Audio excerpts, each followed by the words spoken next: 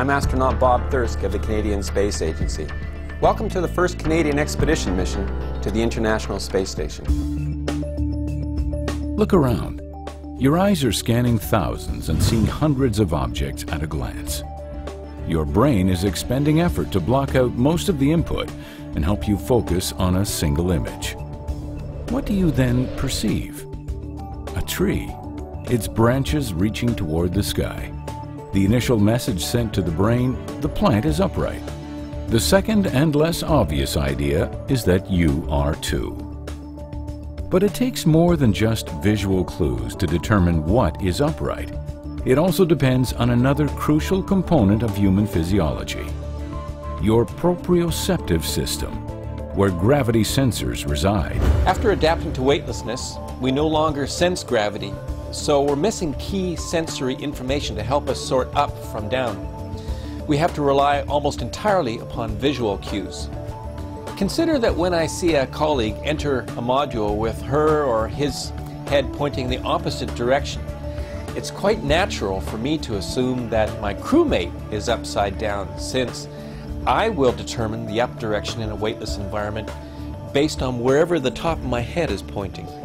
Bodies in the Space Environment is a study designed to better understand the impact of long-term exposure to the space environment on sensory perception.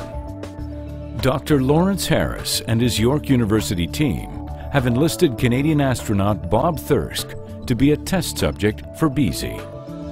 On this tunneled laptop computer, I'll view a series of foreground and background images to the exclusion of the environment around me.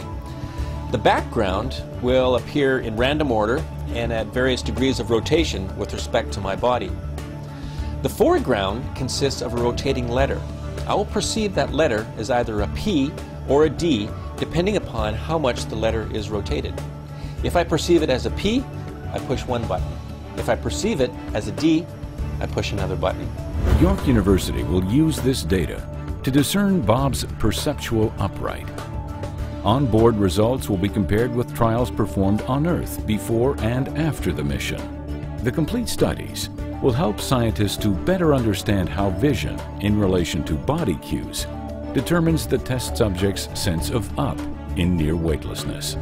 On a practical level, BISE may contribute to the introduction of better, clearer layouts for equipment and interiors of spacecraft, reducing confusion and even disorientation for future space explorers.